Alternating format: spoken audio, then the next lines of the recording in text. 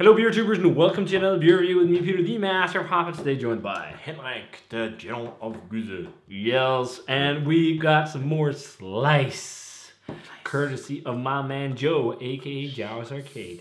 Joe once again hooked us up with some IPAs.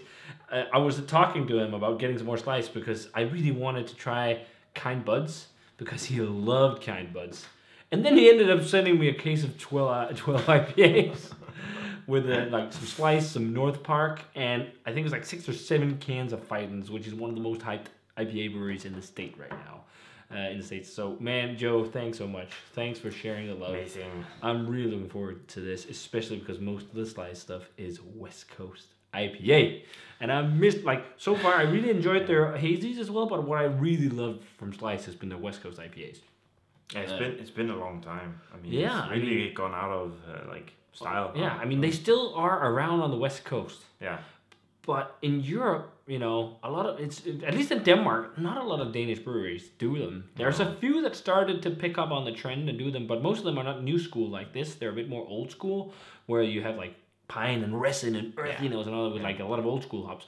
I like that as well, but new school West Coast with fruity hops, but a snappy bitterness and dryness and like just a like crisp mouthfeel is so nice. Like a good mix between the styles, basically. I mean, pretty much. And like when it's done West Coast, it's of course like West Coast is more fruity, but when like monkish type New England IPAs, it's like, of course it's a hazy IPA, but it's just leaning towards the West Coast.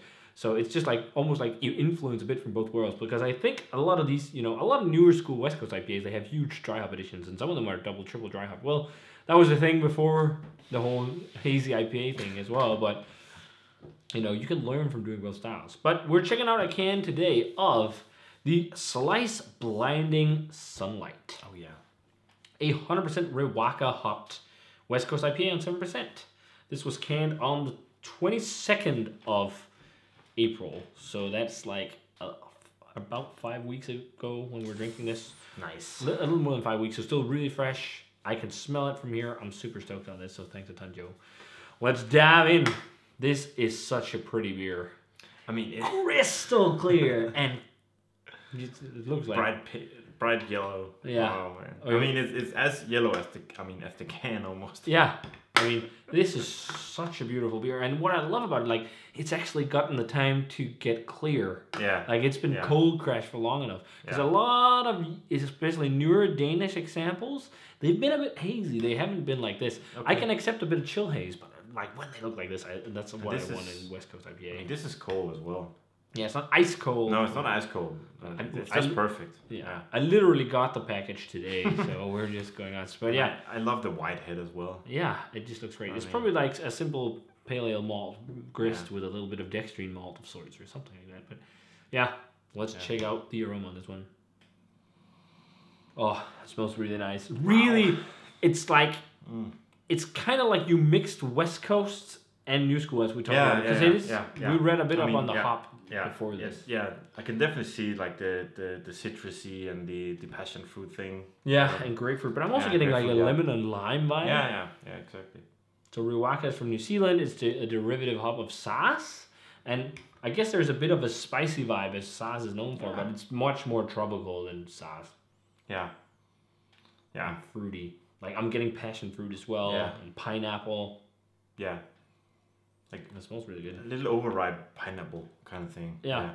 But still some dankiness as well. Yeah, it's a little bit dank. It's not like one of those in-your-face dank IPAs, but it's definitely got some dankness. It smells really nice. It smells like really a crusher. I'm really looking forward to how this is going to taste. Yeah, let's try it. Cheers. Thanks, Joe. Let's do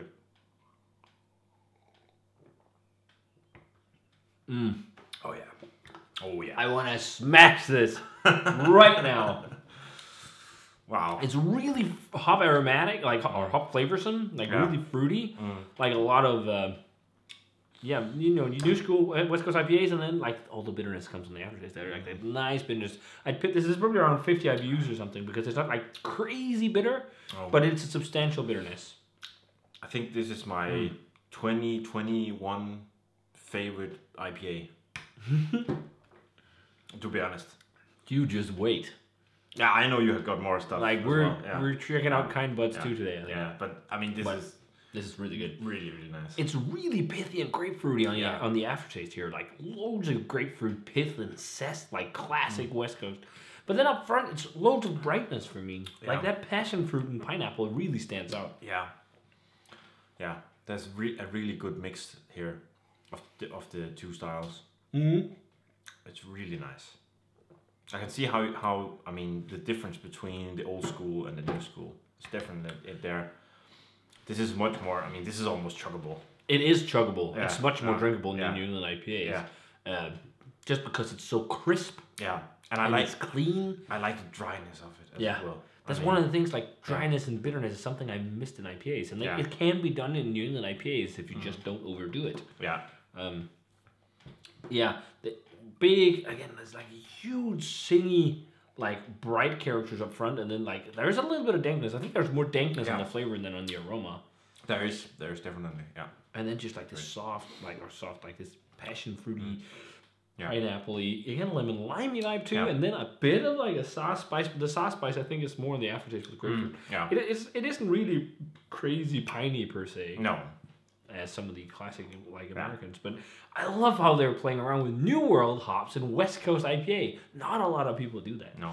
I mean, I'm a fan of Slice, but you know, I love their West Coast IPAs the most just because they're nailing West Coast at the moment in a cool new school way. But yeah, this is really good. It's really nice. I think how much did we give the Mosaic one? We had one with Mosaic that was like really good. What was it called? Oh, I forget the name. It's like had a hoppy skull thing, with, like money on the label and whatnot. It was really really good. I think I like that a little bit more because when we had that was just a little bit more singy with the Mosaic character. What was the name? I'll just find out. I think I gave that like a 95-ish, and I think I like that a little bit more. I really like the mouthfeel of this as well. Yeah, because it's light, but it's also a little thick. Yeah. There is, I mean, so yeah.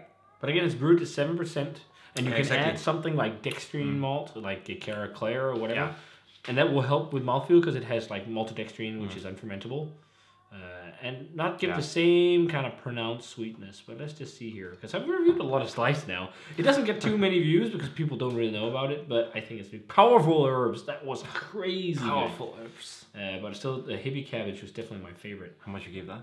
I think I gave it around 94 maybe, or 95. 94. 94. And I Vaccinate, I remember being a little bit disappointed. I think then maybe I'll tie to this at that, like around the 94. Like, for me to go completely world class, it should just be a little bit more intense on hop character and hop flavor, even though it's fairly popping and everything. It just, I could use a bit more intensity. But that, like, if this was like a year-round IPA, I would be drinking this all the time. Like, look, and 94 is great. You know, it's a really good West Coast IPA, but I think it's just below world class. Okay. Just below, just like Powerful Herbs. But again, I think I might have liked it more, but yeah, I feel like 93 is too low for this because it's really good. Yeah, I'm gonna go with 95, just because I can. And I like it. You decide, man. Yeah, it's up to you. Ooh, a little bit peachy, too. Yeah. But yeah, I understand why, especially if you missed the style. I missed the style very much. I mean, I haven't had a lot this year of West Coast IPA, so it's a nice change. Yeah. Yeah. Yeah, I mean, and it's going down like, as Simon says on Real Craft Beer, it's going down like milk. I mean, I've almost drunk the entire thing in this review, and we've been going for about 9 minutes, 10 minutes. Yeah, it's just a really refreshing and bright West Coast IPA. Yeah, it is. No problem finishing a can of this on your own because it's no way near palate fatiguing or anything. It's just a joy to drink. So yeah, Slice knows or West Coast IPAs. I'm really stoked on trying. Kind buds, man, I'm pretty excited about that beer. We're gonna have it soon. So if you guys had a chance to check out Slice, Blinding Sunlight, and it is definitely a bright West Coast IPA. It is, yeah. Let us know what you thought of it. Really, really good stuff. Thanks a ton for the beer, Joe. Really awesome try. We're gonna crack on with some more right now and have some great IPAs. So thanks a ton, man. If you guys don't know Joe, check out his channel. Link for it is down below. As always, remember to comment, subscribe, check out the Facebook fan page and Twitter and Instagram. Give this video a thumbs up if you enjoyed it, and ring the bell for future notifications about videos. And we're gonna say cheers, and see you guys in the beer review. Oops.